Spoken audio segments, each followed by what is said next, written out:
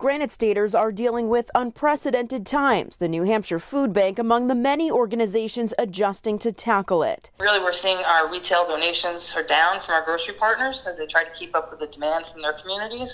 So we're seeing less protein from our fresh rescue program and less fresh produce and dairy.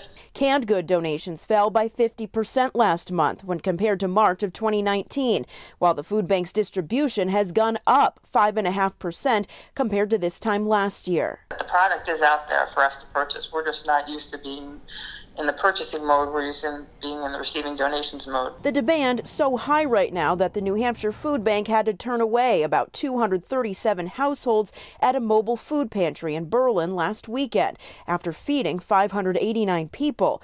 They're now doubling their deliveries to the North Country. The National Guard will begin helping deliver food starting Monday. Pastor Rob Haynes of Harvest Christian Fellowship Church in Berlin is seeing it too. They hold weekly dinners on Wednesdays, recently giving out 250 meals in one night.